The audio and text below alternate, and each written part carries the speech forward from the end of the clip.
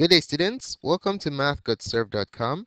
In this clip, we're going to be going over problems 16 to 20 of the Algebra 1 Common Core New York Regents exam for January 2015.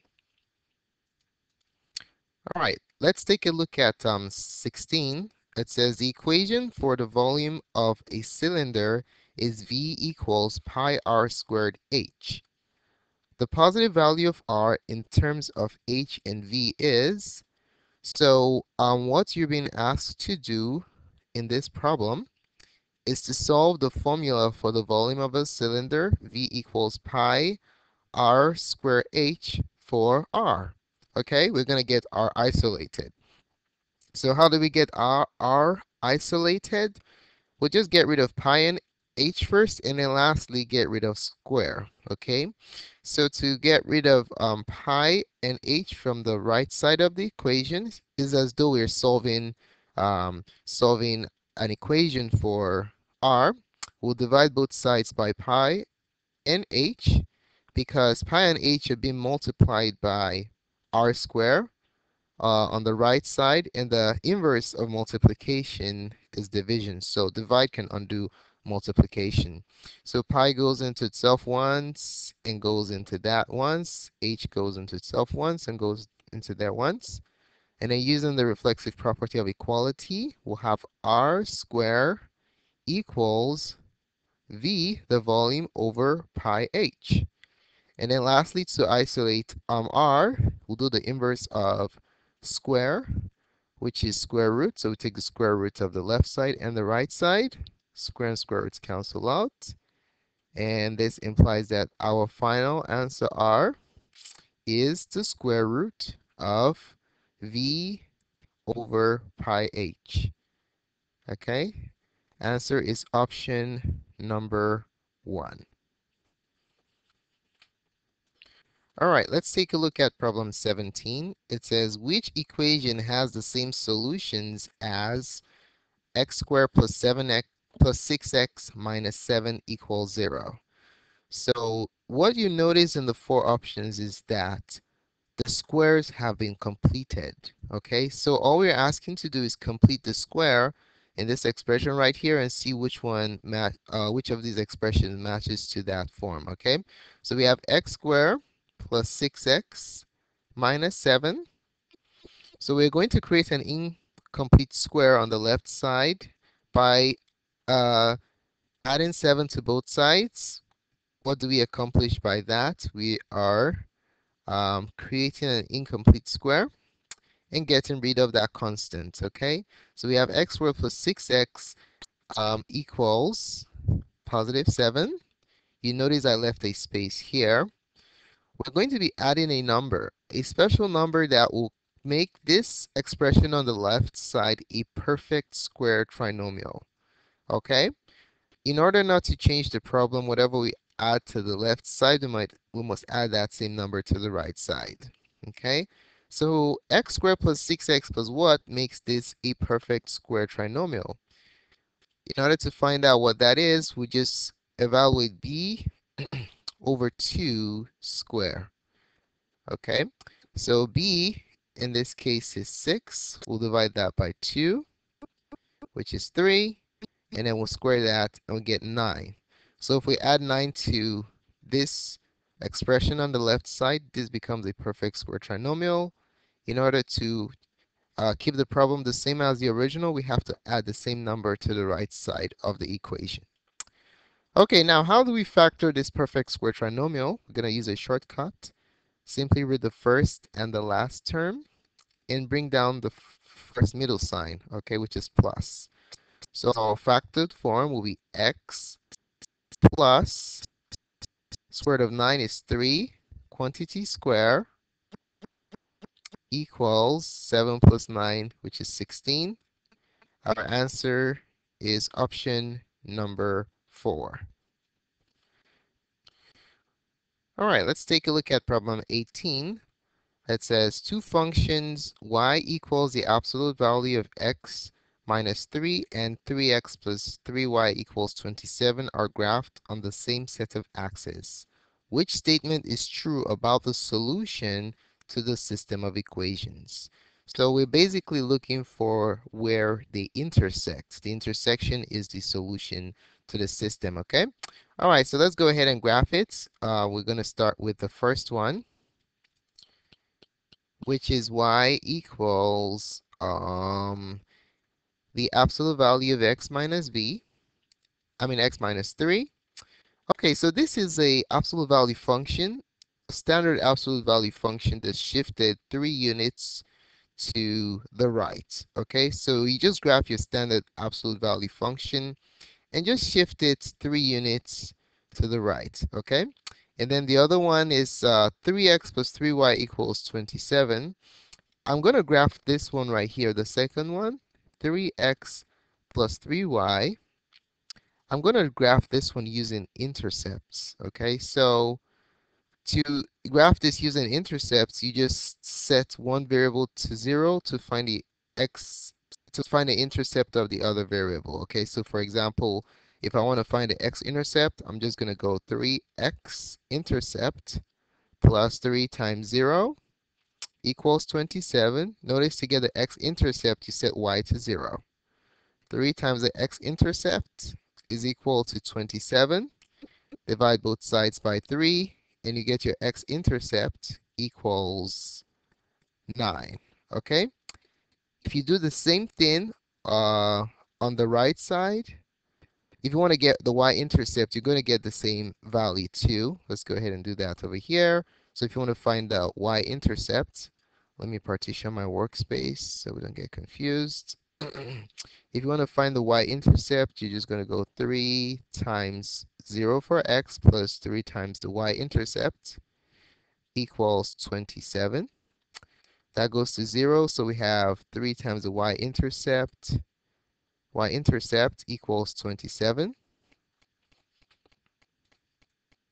Then you divide both sides by 3, and you get 9 as your y-intercept, as we did earlier. So your y-intercept is 9. Okay, so let's go ahead and graph it. The first one, I'm going to shift it 3 units to the right. So I'm going to shift my x-axis to the left somewhat. And then my y-axis to the left, and then my x-axis, I want to make it sufficiently long to include 9. Okay? All right, so the first one, the vertex for this is at 0, 0 originally, and then when you shift it to the right 3 units, the vertex is going to be at 3, comma 0. So you just shift it 1, 2, 3, and that's the vertex. Now, how do you graph your absolute value function? It's just like a V, okay? Your rise and your run are going to be positive 1 and negative 1 to the left and to the right of this vertex right here. So you have a dot 1, just keeps going like that. And then on the other side, all right, it's just your standard absolute value function shifted 3 units to the right, okay? Let's go ahead and graph that. Okay, now there you have it. That's a graph of y equals the absolute value of x minus 3. Now what we're going to graph next is the second one. We're going to graph that using the intercepts that we just determined. There are other ways you can graph the second line right here, but I like to use intercepts when the line is given in standard form. Okay? All right, so your x-intercept for the line, I'm going to draw that line in blue. Your x-intercept is 9.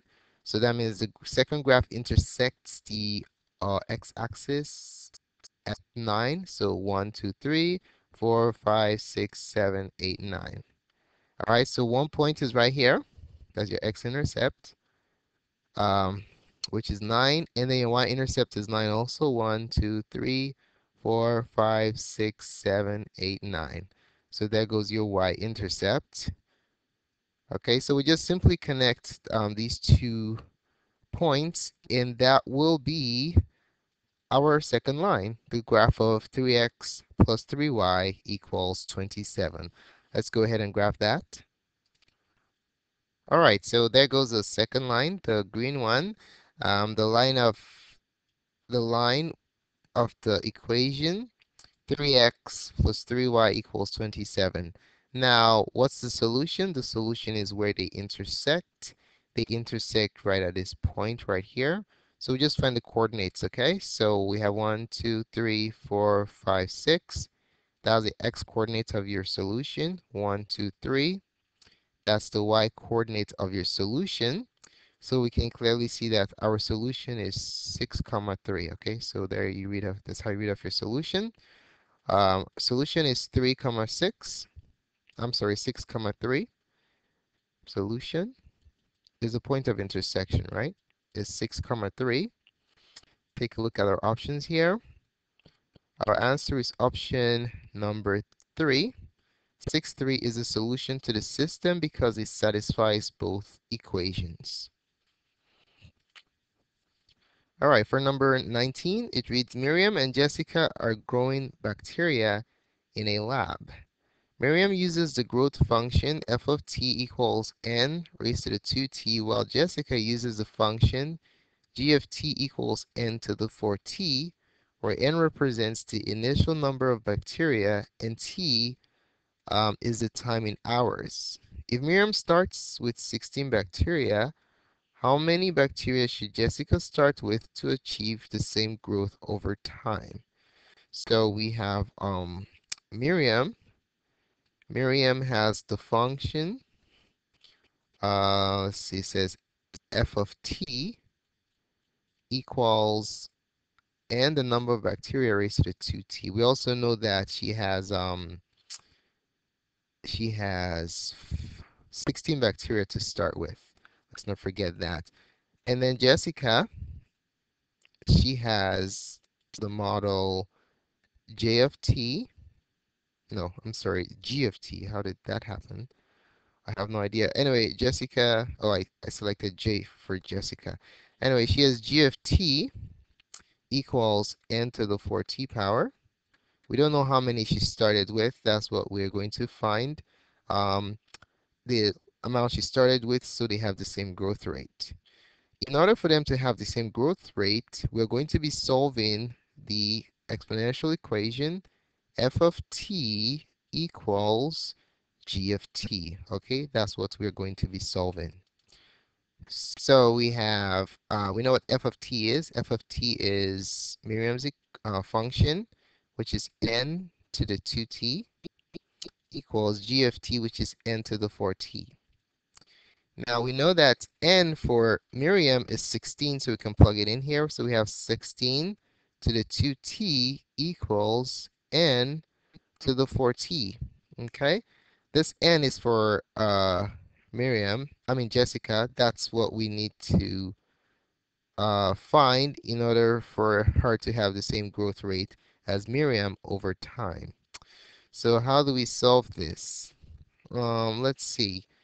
We have 4t as a power here, and this has a power of 2t. The question is, can we make both powers identical? There are different ways we can do this, but I'm just going to show you one way you can do this. You can just isolate 16, okay, have 16 by itself, 16 to the 2t. Now take a look at this. You have 4t. Can I express this as a multiple of 2t?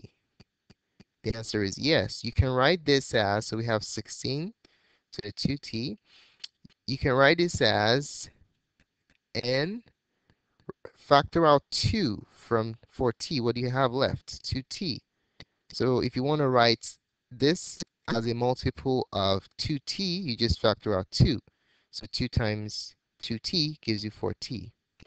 Why did I do that? Notice I can group it n square, and then we have identical powers. Okay, so if the power is identical, then the bases must be identical also. Okay, so we can just count, since the powers are identical, we can cancel them out. And then we'll have 16 equals n square. How do we get n by itself? What is the opposite of square? Square root. You root both sides. And then you get n equals 4. So that's the amount of bacteria that Jessica has to start with in order to have the same growth rate as Miriam over time? So answer is option number 4. Okay, the last one, number 20 in this installment, it says if a sequence is defined recursively by f of 0 equals 2 and f of n plus 1 is equal to negative 2 times f of n plus 3 for n greater than or equal to 0, then f of 2 is equal to.